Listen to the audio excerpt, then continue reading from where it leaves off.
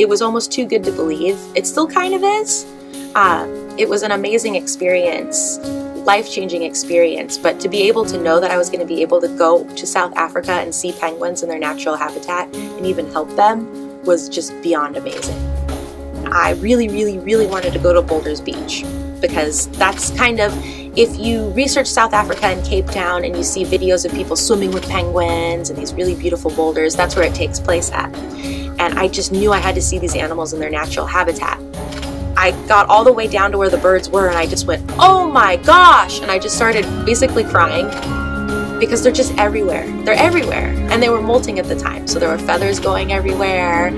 There were a couple of babies, but to see these animals just standing a couple feet from you, knowing that they're in their natural habitat, that was beyond amazing. That was, if I close my eyes, I can still kind of picture it. I can smell the air, I can see the birds.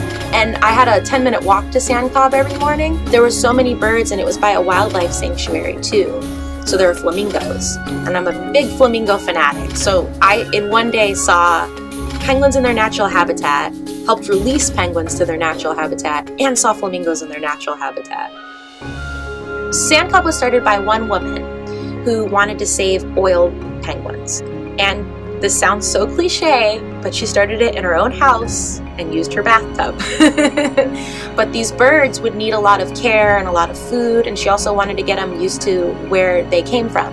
So she would go out to a tide pool and swim them 2 to 3 times a week and bring them back.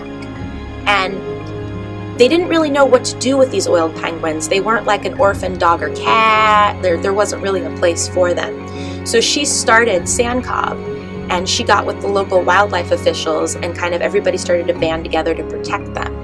And they've actually been around for 50 years now. African penguins can breed year-round, and they have to go through a yearly molt. When they go through this yearly molt, they stay on land for about a month and basically fast and live off of their fat reserves. But since they can breed year-round, sometimes they have chicks that overlap with this molt, and unfortunately, they can't feed their chicks because they can't go into the ocean to get food. So the chicks kind of sit there and starve. The animal professional experience that I got to do specifically is a chick bolstering program. And bolstering is basically getting something healthy enough to be able to get it to where it needs to be. And in this case, where it needs to be would be back into the ocean, its natural habitat.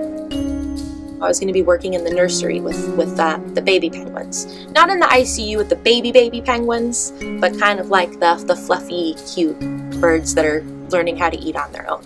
When they gave me my first bird to tube feed, that was a little nerve-wracking, because you have this little bundle, this cute little animal that's relying on you for food, and he's still vocalizing at you for food, but you're putting a tube in their mouth. So you have to put that in a certain way, and they train you on that. And once you get that in their mouth, then you squeeze the syringe, the formula goes in, and then they still look at you like, I'm hungry, like this didn't work. Can you give me some fish, lady? You also have to remember that these guys were abandoned from their natural habitat. So some of them were really, really shy. Some of them were kind of aggressive. Some of them were scared. And some of them would just kind of sit there and let you do what you needed to do. The African penguin is critically endangered, so there are only about 20,500 pairs of these birds left. Their population has been declining steadily for the past 100 years. One of the issues they're facing is finding food. They say if we leave about 1/3 of the seafood for the animals in the ocean, then we'd be okay. But that's not happening, and they're looking further and further for their food. So they're doing a good job trying to protect the animal, but what we need to do is also protect the resources that the animal needs. That would be supporting marine protected areas, eating sustainable seafood, and moving shipping lanes out. These birds forage really, really close to the shore, pretty much right where these boats go. So if a boat does have an issue with oil, it's right where these animals are foraging for food. So that's a big problem. Something we can do to help is just choose sustainable seafood. Because if we're leaving the food out there in the ocean for the animals, then they're going to have a better chance of survival. Another issue with these guys is global climate change. So the fish are moving with the currents, and we're not quite sure where they're moving, and these birds are having to travel further and further to get their food. Now, when you're an African penguin, you can breed year-round, So you're constantly having the opportunity to make new baby penguins, but you gotta feed them too. So you have to go out, search for food, have enough nutrients for yourself, but also to be able to feed your 1 or 2 chicks. There's a lot of work to be done. I think Sandcob's doing a great job getting that word out there, but I think zoos and aquariums need to make sure that people really understand the state of the ocean to be able to conserve it and keep these animals around. If I could highlight like just one thing, it would be releasing those birds back to their natural habitat. I remember holding this bird thinking like, in an hour and a half, you're gonna be back in the ocean. Like, this is your last time with us and you get to go be a penguin now. Like, this is just amazing. And we all got to open up a box of penguins.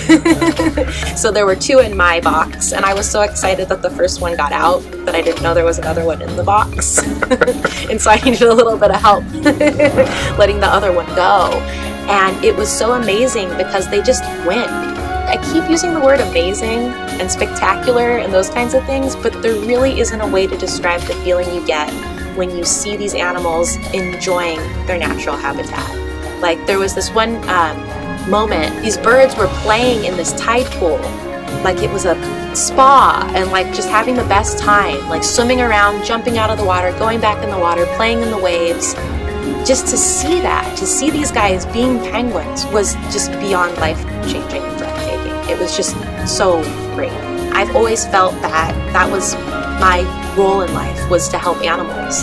And so this kind of helped it come full circle for me, and now I just want to help even more animals. Going to Sandcob not only inspired me to keep doing what I'm doing, but do more, help more. There used to be millions of them, and in the past 100 years, their population is just being decimated, and we need to do something to protect them. And Sandcob's doing that, but just one woman started it.